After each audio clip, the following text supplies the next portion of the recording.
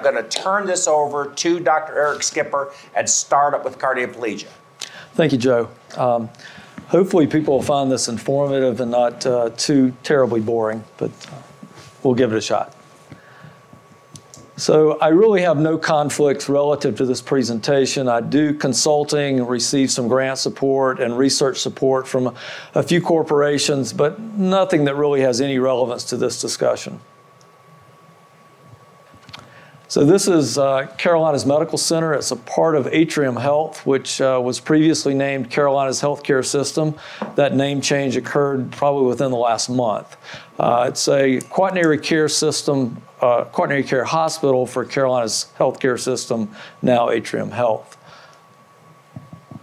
This is my mentor, colleague, Dr. Robicsek, who was putting together a rotating disc oxygenator in his garage in 1956.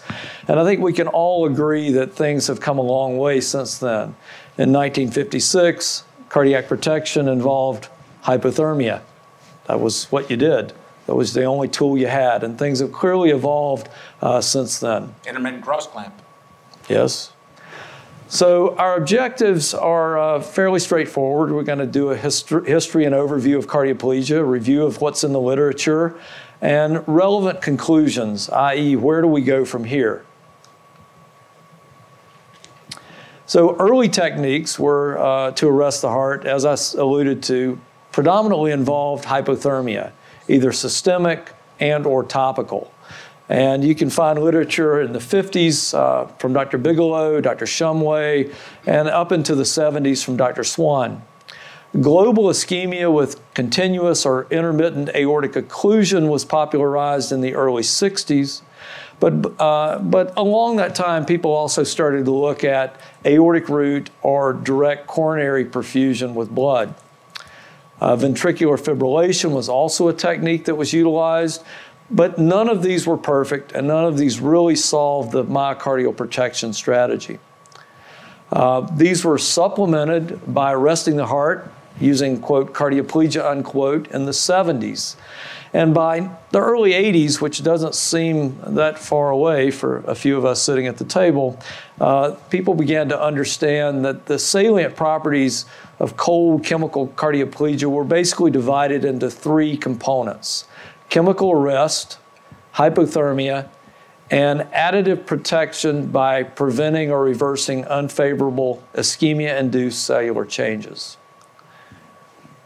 Blood as a cardioplegic vehicle arose from protagonists of the 70s, gained popularity into the 80s, and really came unto its own by the early to mid-1990s. Adequate myocardial protection became known as an essential optimal component to achieve necessary clinical outcomes. Hyperkalemic cardioplegic solutions have been the gold standard since the 1970s. Electromechanical arrest is achieved through depolarization of the extracellular membrane potential. This decreases the resting potential of the cardiac myocytes. This is achieved by delivery of cold, potassium-enriched solution directly down the coronaries, either by the aortic root, by the coronary ostia, or retrograde.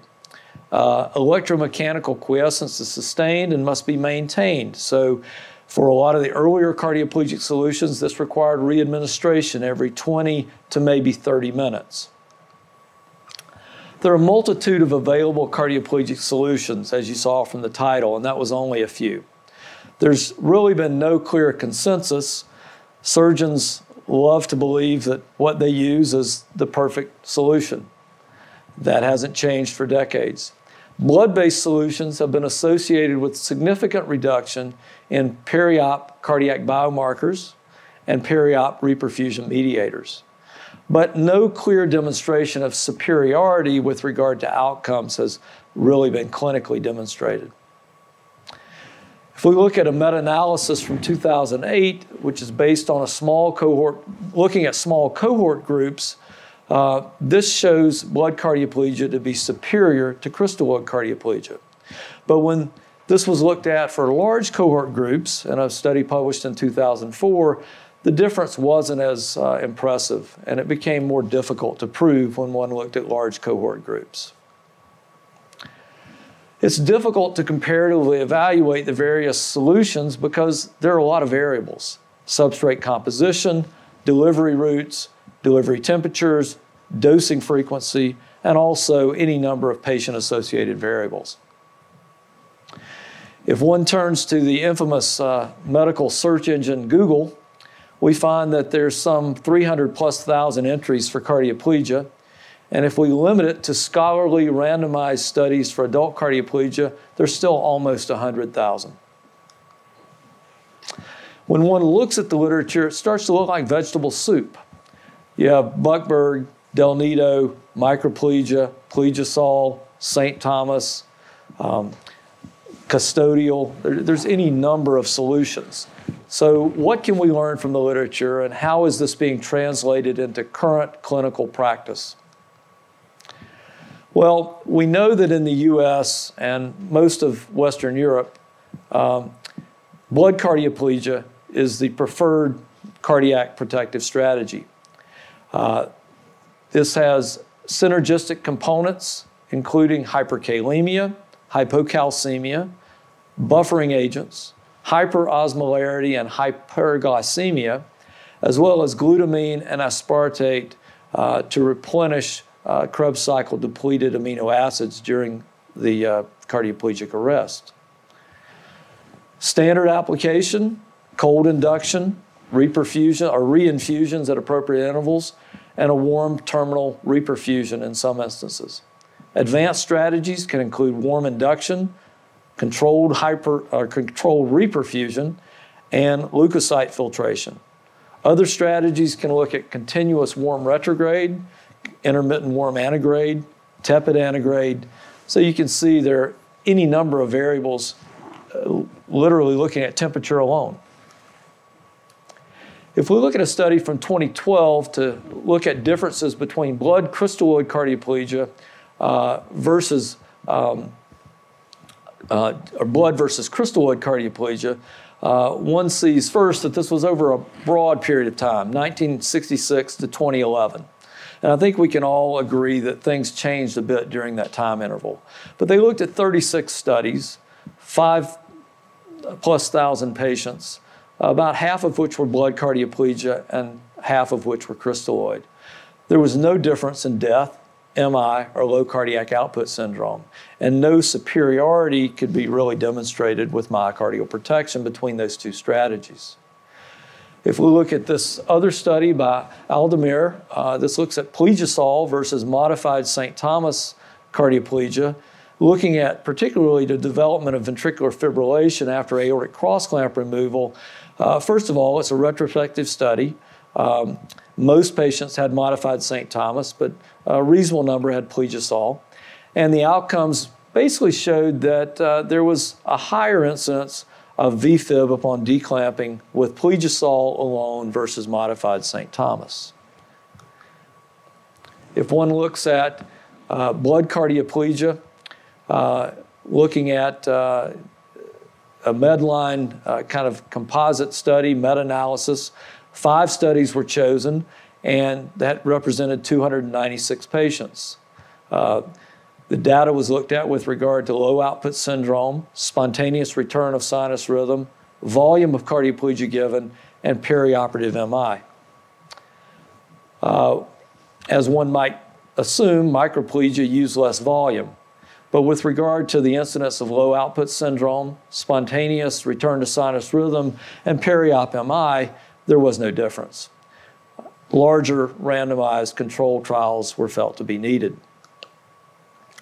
This study, looking at polarizing microplegia in patients with unstable angina from 2013, looked at 80 patients. They were randomized between microplegia and 4:1 Buckberg blood cardioplegia. They found that the microplegia had a lower troponin and lower lactate levels from coronary sinus effluent, as well as post-op, a higher wall motion score, higher cardiac index, higher cardiac cycle efficiency, lower transfusions, shorter hospital length of stay, and a trend toward lower need and duration of inotropes during the ICU stay. However, one has to be careful because the Micro-Plegia group was a later cohort than the Buckberg Cardioplegia group. And as we know, things did evolve somewhat between 2005 and 2015. If we look at Micro-Plegia, looking at low cardiac output syndrome, this is a propensity matched comparison published in 2012, 2,600 patients, retrospective study, prospectively collected data, Micro-Plegia versus 8-to-1 blood cardioplegia. The Micro-Plegia offered lower low cardiac output syndrome, but no difference in hospital mortality. The Micro-Plegia group, as in a lot of these studies, was the latter group, and there was possible influence noted of continued improvement in the perioperative care over time. Again, the water gets a little muddy. If one looks at Del Nido versus Buckberg cardioplegia in an isolated adult valve surgery population, this is a retrospective study, spanned 3 years, looked at consecutive patients, Del Nido versus Buckberg. Aortic valve operations, they were found to have smaller changes in hematocrit, pre and post bypass with Del Nido, lower transfusion rates, lower elevation in blood glucose post bypass, but no change in post-troponin T values. With mitral valve operations, again, they noted lower transfusion rates, lower troponin T values were also noted, but they also showed an interesting cost reduction because in this particular study, they moved away from retrograde cardioplegia with the advent of modified Del Nido and moved to pure antegrade cardioplegia. Question of Del Nido in a high-risk coronary bypass grafting population. This was defined as patients with a troponin over 1 nanograms per milliliter within 1 week of MI. A high-risk population, retrospectively reviewed, propensity matched, 88 patients. Whole blood cardioplegia versus Del Nido cardioplegia.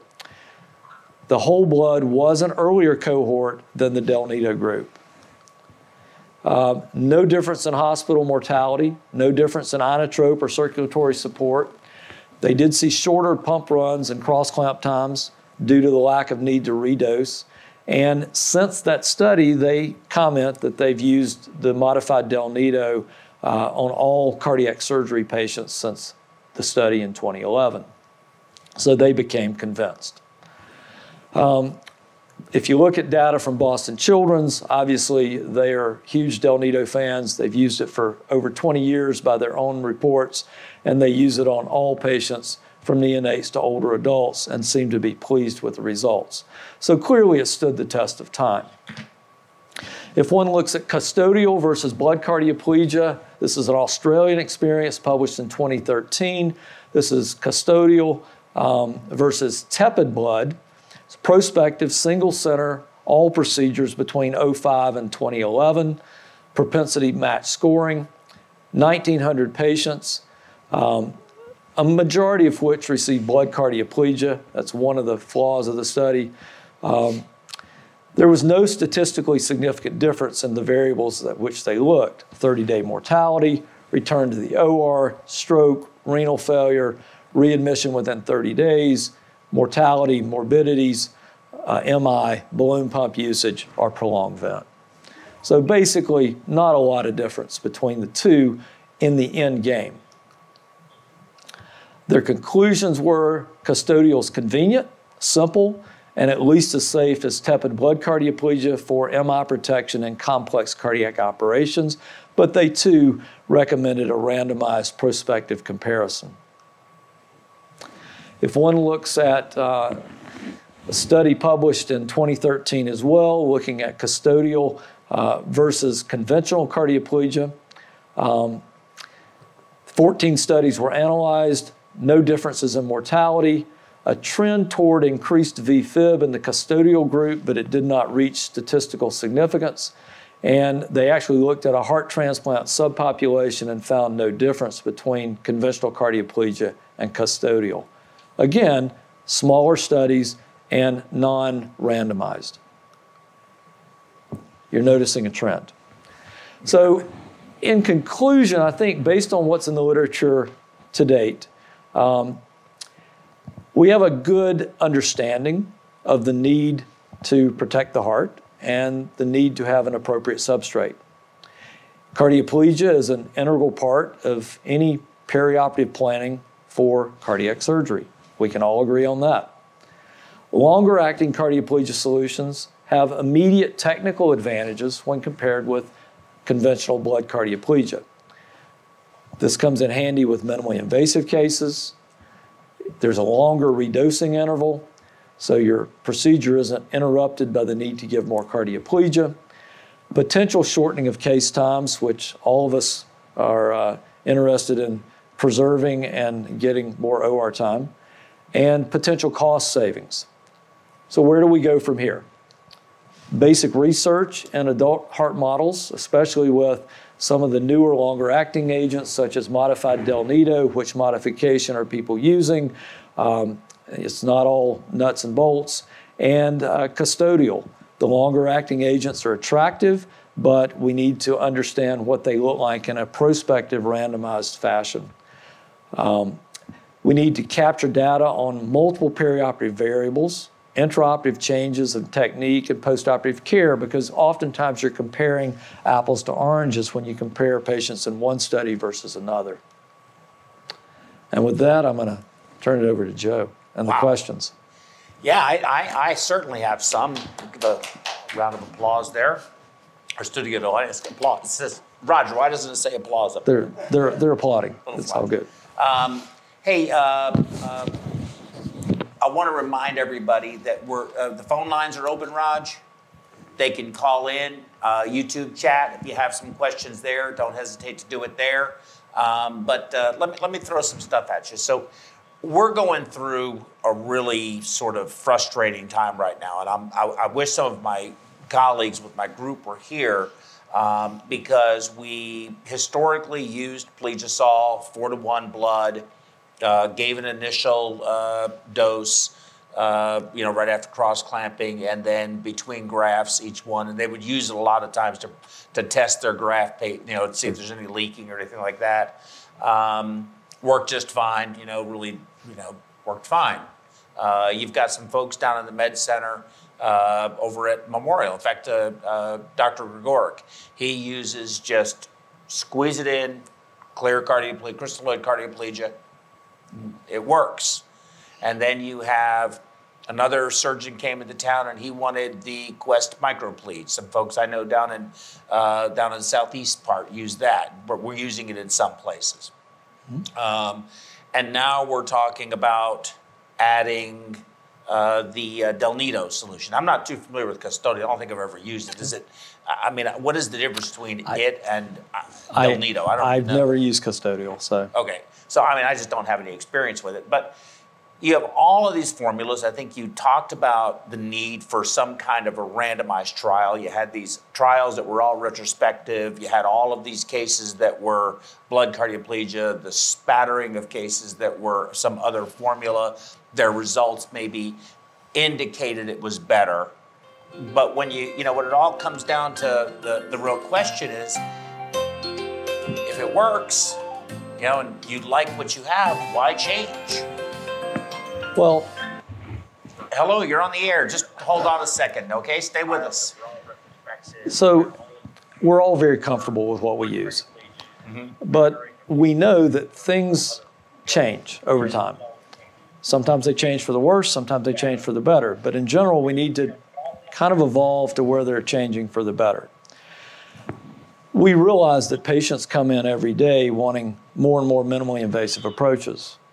The idea of squeezing pure crystalloid cardioplegia in through a bag every 15 minutes while you're doing a complex mitral repair or a minimally invasive aortic operation, it's not as practical as looking at some of the longer-acting strategies. So you can take a patient and use a longer-acting cardioplegic solution, give them one dose of cardioplegia, and have 90 to 110 minutes of cross-clamp time, predictably. That changes the operation. that allows you to get more comfortable with minimally invasive strategies. And I'm not saying every patient should be done minimally invasively, but every patient thinks they should be done minimally invasively. So you need to have that in your armamentarium. We made the switch to modified Del Nido as a group in 2012. I personally changed between 2010 and 2011. So you've been using it a while. Been using it a long time. It's not new to you. No, and it works. We have seen improved outcomes over that same time period. We've seen exceedingly low transfusion rates. We've seen competitive outcomes from an STS point of view, and it hasn't cost us anything. Yes, when I trained, people used Crystalloid Cardioplegia on a pressure bag, more or less. But I think there are some advantages to the newer solutions. It's not to say the old ones don't work, but the newer ones may have a better operative strategy behind them. I have a follow-up question to that. Hey, you're on the air. Who's calling? Ron Gulick. Hey, Ron, how are you? Great. Where you work at, Is this Ron? Joe? Yeah, this is Joe. Where you work at, Ron? Oh, I'm watching your video here. I'm in Tampa, Florida. Tampa, okay. I like Tampa. Yeah. Tampa's fun. What's up? What you got? What's the question? No, I'm just looking at all the Cardioplegia solutions, and we had to change. So we're looking at all the chemicals that are in the plegia, and there's really not a big difference in the chemical solution of the plegia. So why is it so different, and that you could have a longer rest time? Because I just think it's keeping the heart cold. Am I thinking something different? So what's in Del Nido make it so special? I think if you look at it, there are subtle differences in what's in custodial and Del Nido. Yes, keeping the heart cold is an important part of it. However, you really want to make sure that you preserve the integrity of the cells. And so as you go from pure crystalloid cardioplegia to 4-to-1 blood cardioplegia to various microplegics, you have to make sure that you're really protecting that cell. And I think if you look a little further, yeah, the components are very similar, but the amounts may be different, and exactly how you protect and buffer that heart may be different. Ron, did that answer your question? Yeah, thank you. Sure. So let me ask you this. The first time you used Del Nido, and how long did you go before you gave any additional cardioplegia? We had a new Are you using surgeon we don't use Del Nido routinely. What are you We using? had a new surgeon came in. We're using a modified St. Thomas. We give it every 15 minutes. We use myocardial temperature probes. We make sure the heart's cold. But for the minimally invasive, he just said, oh, we're going to go for a long time, and we never knew that the heart was protected. And we just thought it was cold would be better than not giving the plegia every 15 minutes. Yeah, so, that was something that we did some years ago. We were doing all warm. Right. We were staying warm. We weren't cooling at all. We're staying 37 degrees, 36.5, 37, and all of our cardioplegia was warm. You can protect the heart with warm, continuous retrograde cardioplegia. I mean, you can protect the heart. I think that how you plan your strategy depends on what tools you're using in your toolbox. So if you're doing an open case, you can give cardioplegia every 15 minutes. If you can give a dose after each vein graft if you're doing a bypass operation. But to our caller's point, when you go minimally invasive, it becomes a little more burdensome. It really slows the case down. For us, we were using it for complex cases. We were using it for our high-risk cases. We kind of borrowed the strategy from our congenital surgeons. It was working well for some of their complex adult congenital cases. And it became apparent that if we're using it for our sicker patients, what's the problem with using it for everybody and just having people have a better comfort level with it? You know, you're right. You have to trust your myocardial preservation when you're doing a minimally invasive operation. It's not easy to put a temp probe in the LV apex. It's, you have to rely on echo to tell you that the LV is decompressed and not distended. So you have to rely on a lot of other factors than touch and feel and myocardial temp probe. Hey, thanks for the call, Ron. Okay, thank you, Joe. Thanks. So yeah, that's true. But would you use Del Nido in case somebody else wants to call? Would you use Del Nido for a 3-vessel cabbage? Sure, I would. Why? It works. 1,500 cc's of crystalloid. Now, well, if you ultrafiltrate it, I guess it doesn't really matter. Right. But what about the argument that you get more myocardial edema? Is it just that hypertonic that it doesn't happen? Well, you can also hyperosmolar, I guess. So you can, you know, the standard dose for Del Nido is 20 milliliters per kilogram. Okay, so a 100 kilo patient, which is our smaller size here in Texas, right, would be 2 liters. So do you give that person 2 liters, or do you give them 1,200 and then some down the vein grafts as you do your vein grafts? I think you modify your technique based on how long you think your case is going to go.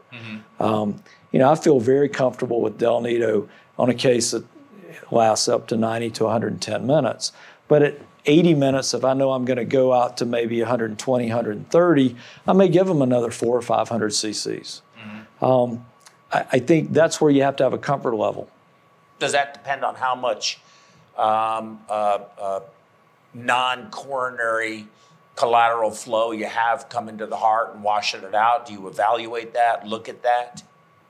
Well, bronchial return to the heart, anything that's going to wash it out on you? No, I think that's difficult, although you try to do the same things to protect that on all your patients.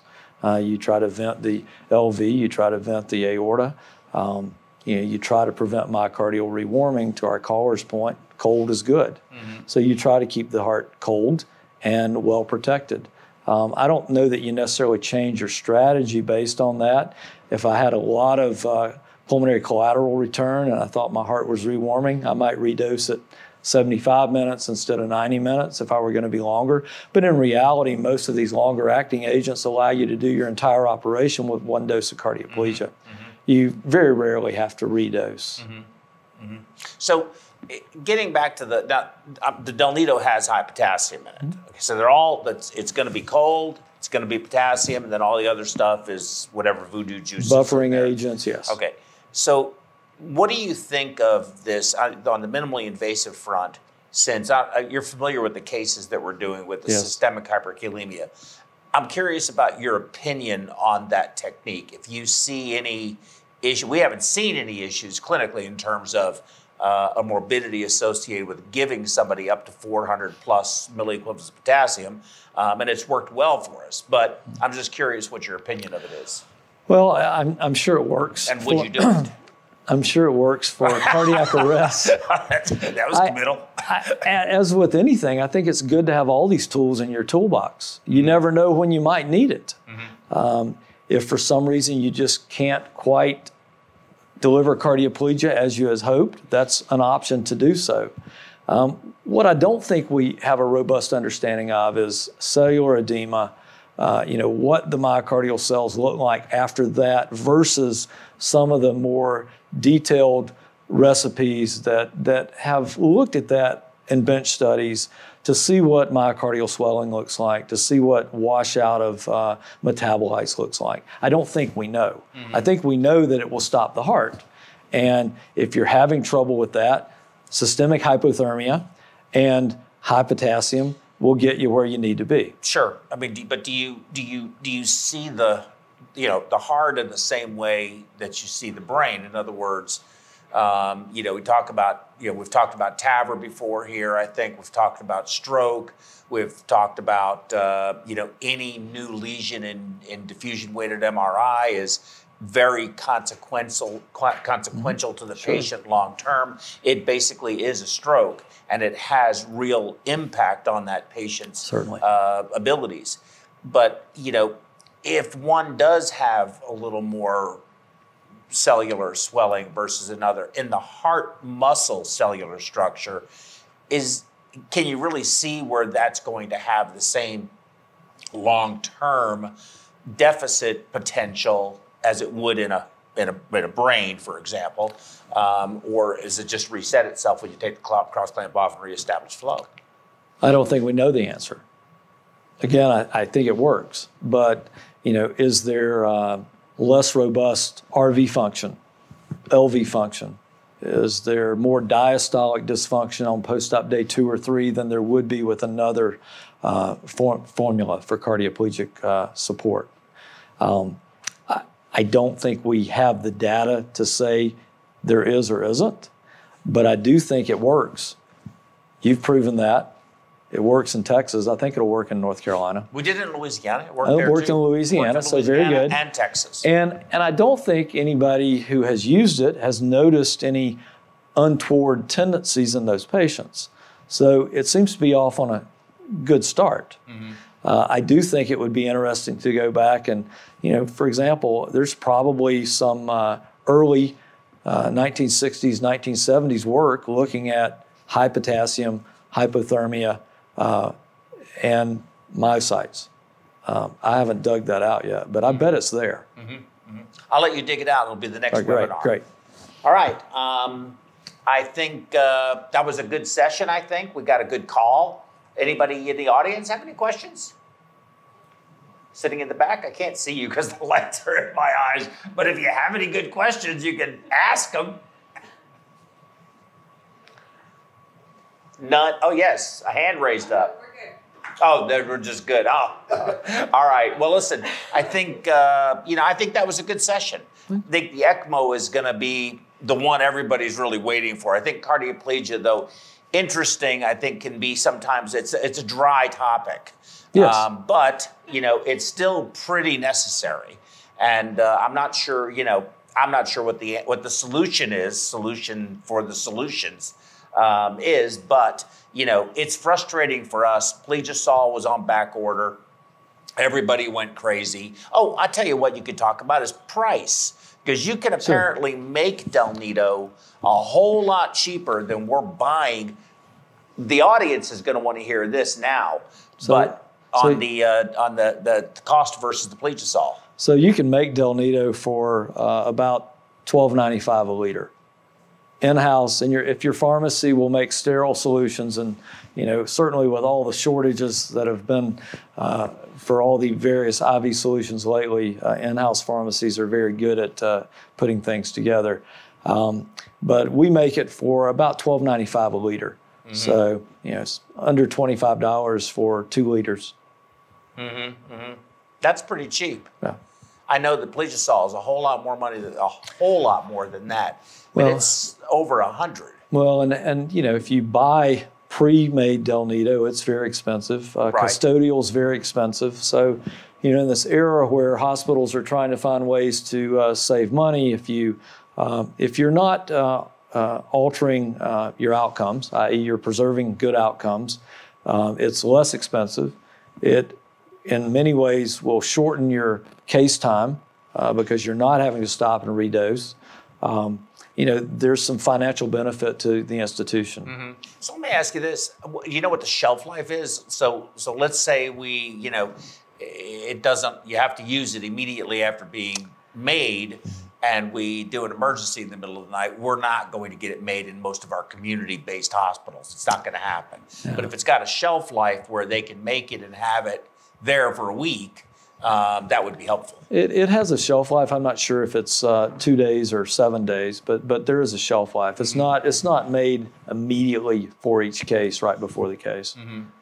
Or again, and for $12.95. So we have it made by pharmacy, and it's in a refrigerator, secured for perfusion use.